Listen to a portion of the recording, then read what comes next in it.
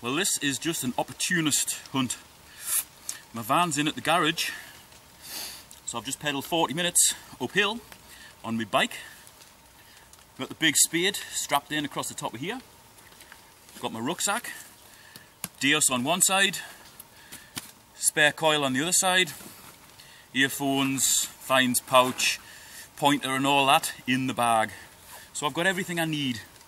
And today I'm going to concentrate on a very small area. It's absolutely laden with trash, hence the small coil. So I'm going to give it a go with the 11-inch coil. If it's too trashy, I'm going to switch back to the 9, because where there's trash, there's treasure. Okay, so I've had a bit of modern trash. There's 2 pence, 20 pence, pound coin, pound coin, pound coin, and a penny. So that's £3 for about 5 minutes work. That's not bad. But I've also had that. I thought that was just a penny, but when I pulled it out to do the roundup, I noticed it's got like a bit of a shield on here. So I think that's possibly a George III farthing. I'm not sure though. It may clean up, it may not, but all this stuff will go in the tumbler and we'll find out at a later date. This is the first one where I've thought it possibly isn't modern muck, because it looks like a coin ball. I think it was reading 88. It is modern muck. It's just another 2 pence. Ah. This one's reading 82, so I think it's another pound coin.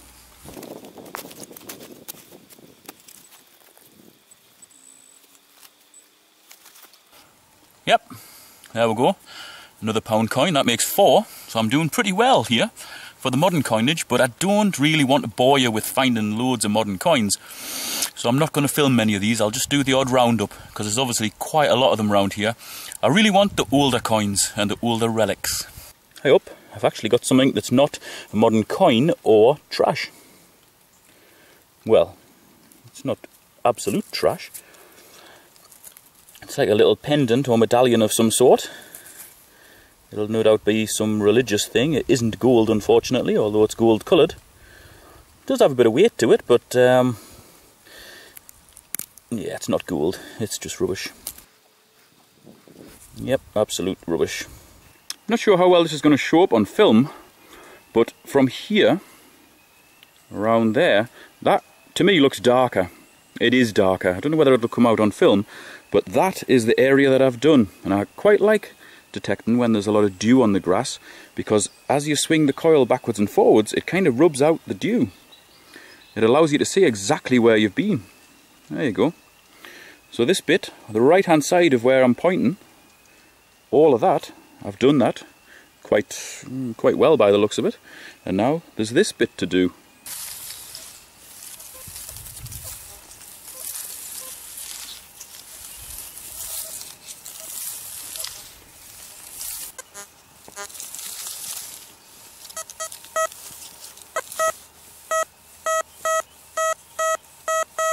This is reading quite a strong 78, so it's going to get dug.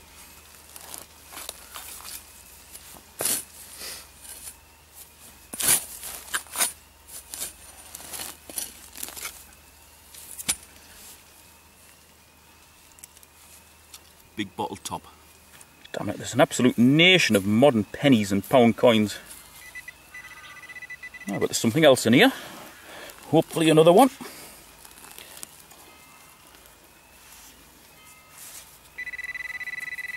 Coin ball. I think it'll be modern. Yeah, it is modern. Another pound coin. I was just saying there was a lot of pennies and pound coins. At least that's spendable. This one was reading mid-60s, and it looks about the size of an old shilling. Doesn't appear to have much detail on it though. I'm kind of thinking it's an Elizabeth II shilling. Yes, there's a crown there. That's why there's not much detail, because it's different from an English one. It's got the 3 legs on the back. That means it's from the Isle of Man. And it's not a shilling at all. It's a 10 pence. An Isle of Man 10 pence. It's got the 10 there and the 3 legs. Never seen, or certainly never found one of those before. So that's a nice, interesting find. Well, this is a quick roundup of the stuff that I've found since the last roundup. That's probably about an hour ago, and it's all modern trash. There you go. It adds up to quite a bit, I suppose. There's 1, 2, 3, 4, 5. There's £5 there. All of these 1 pences, 2 pences, and that rather strange Isle of Man 10 pence. There was only another £3 coins, so that's £8 that I've found.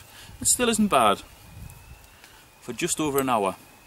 And looking at this other stuff that I've got, there's a 20 pence and there's another couple of 2 pences. I noticed there is a coin from my last hunt. So sadly, I think this little farthing from George III is from my last hunt. That makes it even worse for this one because it's all modern trash. So there's no pre-decimal at all so far from this hunt. And that's not very good because, as you know, I like to find a little bit of old stuff. Now, although the site was badly infested with trash, I haven't really dug much trash for all of those coins. I've obviously been digging the low signals as well because there's the ring pulls. But that's a pretty good return. There's more coins than trash.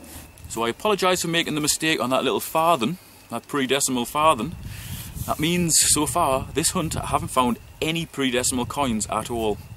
So I'm going to strap the spade back onto the bike, I'm going to pedal up to another site, and I'm going to give it a go, because at that other site, I know I will find pre-decimal coins. Or at least I hope I will find pre-decimal coins. Well, that signal was a wee bit bouncy, and I actually thought it was deep silver. But it looks like it's deep lead. I think that's too small to be a spindle whorl. It's not thick enough to be a spindle whorl, I don't think. That's certainly an unusual find for up here. I normally just find things back to Victorian times. It may well be Victorian, but I don't know. Possibly older. Oh my. Right, this one was reading a good healthy 92, extremely loud. Not very deep, I came from there, so it's maybe 5 to 6 inches deep maximum. Ah, and it looks like it's a first pre-decimal. Nice imprint there.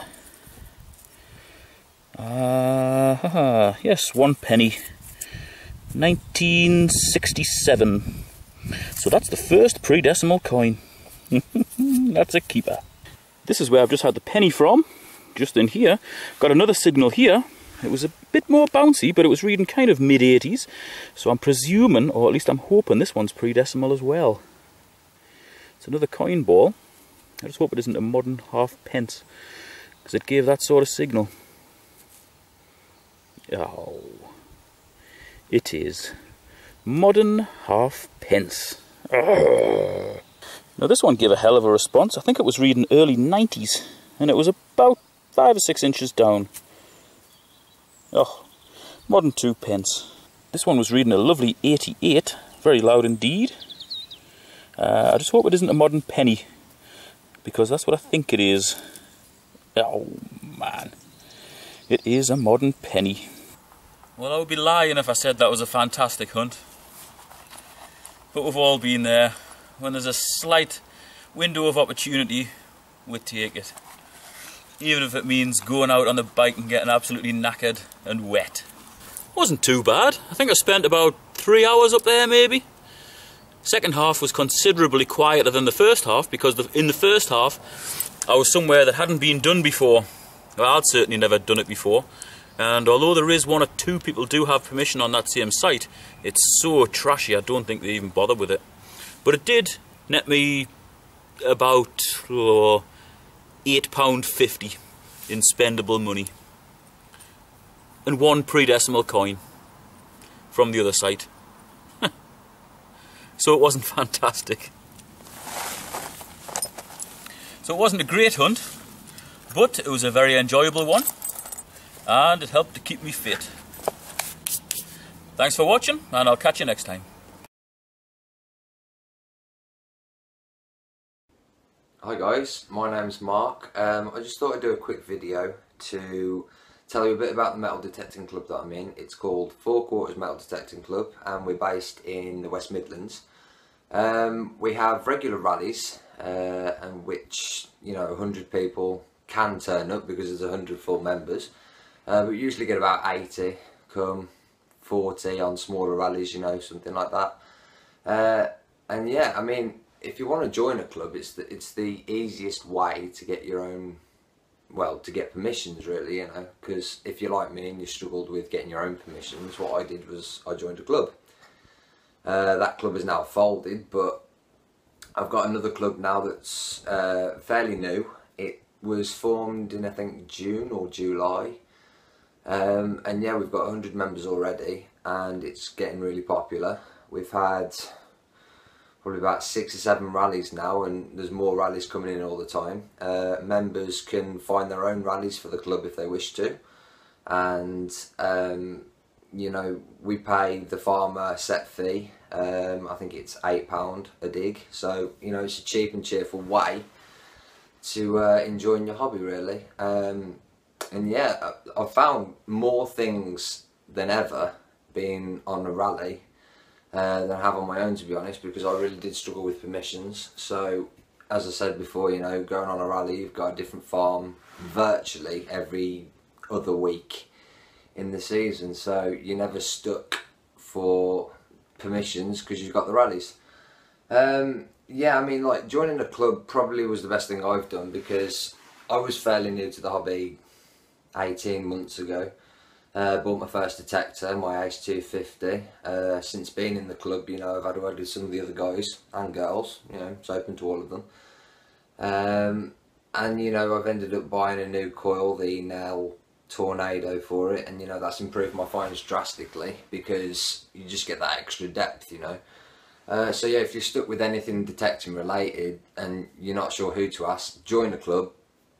There's people there with knowledge, you know, unlimited knowledge about the subject, and it will help you become a better detectorist. It will probably help you enjoy the hobby more, and yeah. So if you want to check out the club, it's called 4 Quarters Metal Detecting Club. We're on Facebook, and we also have our own forum, our own website as well. I'll put the links in the description below. So yeah, I hope you find things useful that you can see in the club, and if you're in the local area, I mean, feel free to get in contact with us as well, you know, because there's spaces that will be available in the new year. And yeah, I hope to see you soon. Cheers, thank you.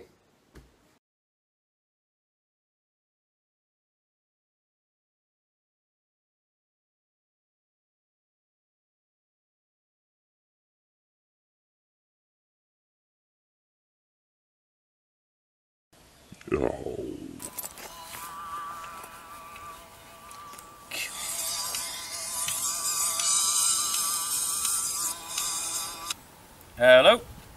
Ugh. Where was I? Hold on. Those musket balls were off last hunt.